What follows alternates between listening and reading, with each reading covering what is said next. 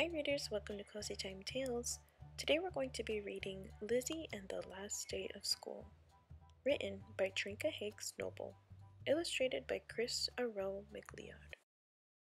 Lizzie and the Last Day of School. Lizzie loved school. First, she loved nursery school. Then Lizzie loved kindergarten even more. She loved the smell of new books and her little desk. She loved hearing the happy voices at playtime. She loved seeing the bright artwork in the halls, and the cool water from the drinking fountain always tasted the best. In fact, Lizzie loved everything about school. But when the last day of kindergarten came, Lizzie was sad. So that summer, Lizzie played school with her baby sister Lulu. Now Lizzie was going to be a first grader. "Your first year of school," said Mom, proudly handing her a new pencil case. "Your first year of school," said Dad, proudly handing her a new backpack. Even baby Lulu gave her a giant box of crayons. "Yippee!" thought Lizzie. "A whole year of school!" On the first day of school, Lizzie's teacher printed her name on the board in big letters, Miss Giglien. "But you can call me Miss G," she smiled. "This is my first year of teaching, and you're my first class. Let's make this the best year of school ever." "Yippee!" thought Lizzie. Even Miss G said it was a whole year of school. That fall, the librarian, Mrs. Reed, gave them the Centipede Reading Award because they read 100 books. Everyone called them Mrs. G's little reading centipedes. Lizzie brought home lots of books for Lulu. That winter, Mr. Muscle, the gym teacher, taught them how to hop, skip, and jump to fast music. Even Miss G joined in. "Jump back, everyone," laughed Mr. Muscle. "Here comes Mrs. G, jolly little jumpers." At home, Lizzie showed Lulu how to hop, skip, and jump. That spring, they won the Nature Study Award for their bee and butterfly garden. "And the winner is Miss G's honeybees," announced Mr. Gardner, the science teacher. Miss G made them wings so they buzzed down the hall to their room. At home, Lizzie let Lulu try on her wings.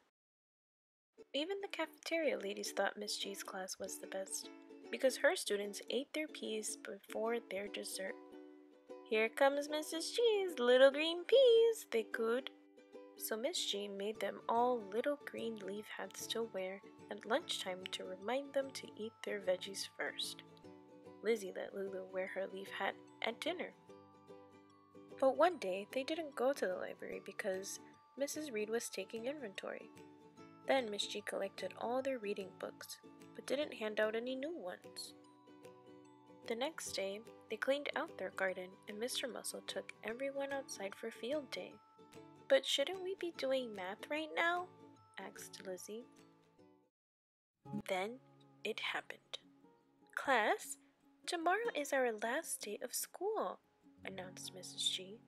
"It will be a half day, and we will be cleaning out our desk. So please, bring a big bag or box." All the kids cheered. "Yippee!" they shouted. "Tomorrow is the last day of school!" But Lizzie didn't cheer. Lizzie didn't shout yippee. Lizzie just frowned. That night, Lizzie was very sad. "Tomorrow is the last day of school," she cried. "Not even a whole day, just half."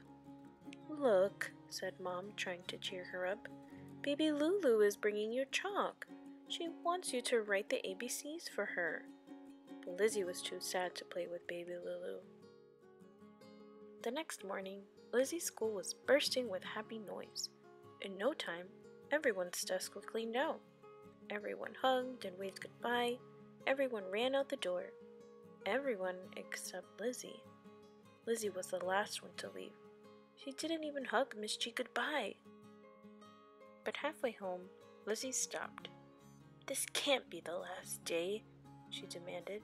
"It was supposed to be a whole year of school."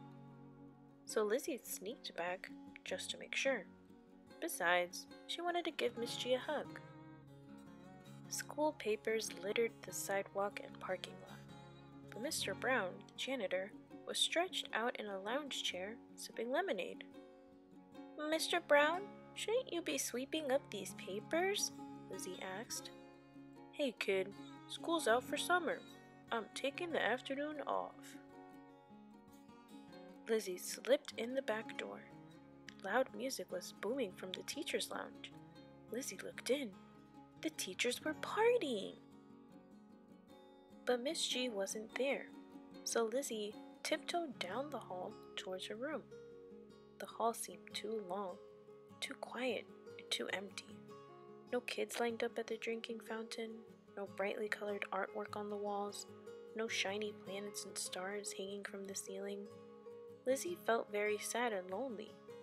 She peeked in and saw Miss G, who looked just as sad and lonely as Lizzie.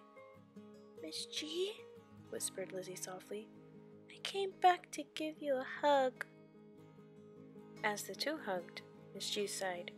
"Oh, Lizzie, you're just like me. We both love school so much that the last day makes us sad." Being just like Miss G made Lizzie feel better. Just then, the school secretary came running in, waving an envelope. "Miss G! Miss G! You've got a special delivery from the Town Parks Department." Miss G opened the letter. "Yippee!" she exclaimed. "I'm going to teach summer school in the town park. And Lizzie, you can come." No last day of school for you and me. Now it was Lizzie's turn to yell, "Yippee!" As the two walked down the hall, hand in hand, Miss G told Lizzie all about summer school. "We'll make a kite and learn how to fly it," she said excitedly. "Oh, there will be swimming classes twice a week. We'll take nature walks to study bugs and frogs, and a trip to a farm to learn about tomatoes and watermelons. And of course, we'll have story time and snacks every day under the big shade tree." But that summer, Lizzie still played school with baby Lulu. The end. Thanks for watching Cozy Time Tales. Don't forget to like and subscribe.